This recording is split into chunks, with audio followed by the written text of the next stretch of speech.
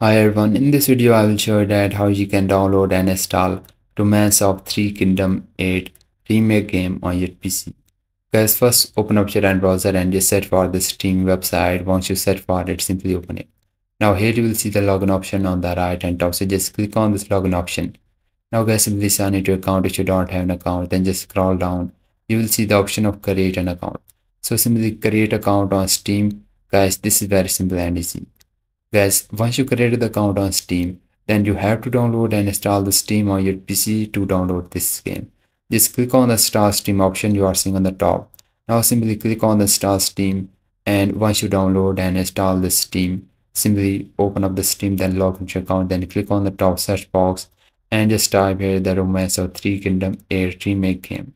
Now this game appeared on the top, so simply open up the first game.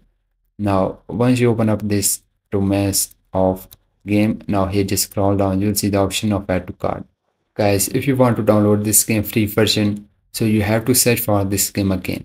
Now just click on the top search box and just type here the game. Now this game free version appeared on the second, so simply open up this game. Now here just scroll down, you will see the option of download.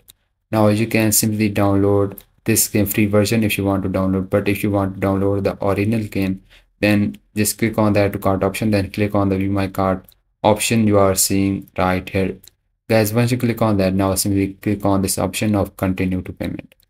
Now guys, simply pay with your PayPal or any other card you have. Guys, you have to pay the amount to download this game on Steam.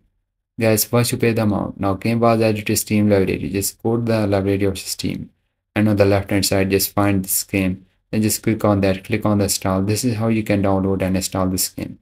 If you find this video helpful, so please consider liking this video, and bye bye and take care.